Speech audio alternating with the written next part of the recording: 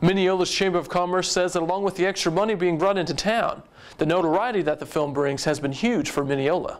Filming in the desolate woods south of Mineola, and even right downtown, the sci-fi flick Bigfoot Wars has taken over the town. Justin Purser is from just down the road in Lindale and was hired as the movie's film editor. He says he is glad his office is in his backyard. Not having to travel too far away, obviously being able to just stay, and after we wrap on set every night, to not have to stay in a hotel or whatever, you can just go right back home and go back to your bed. The film features stars like Judd Nelson and C. Thomas Howell. It tells the story of a small town that gets invaded by an army of Bigfoots. Film producers say Mineola was chosen for the area's swampy surroundings and the homey feel of the downtown area. Chamber of Commerce Administrative Director Pam Franklin says the film is spending quite a bit of money in Mineola. They spend money while they're here.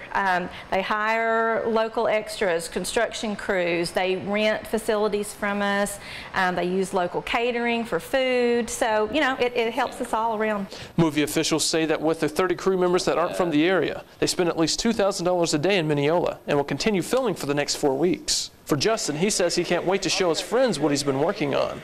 You know, just knowing that people are going to see what you've been working on, and then later, you know, showing people you know and pointing out, you know, explaining where you were at the time and what you did to help make that image.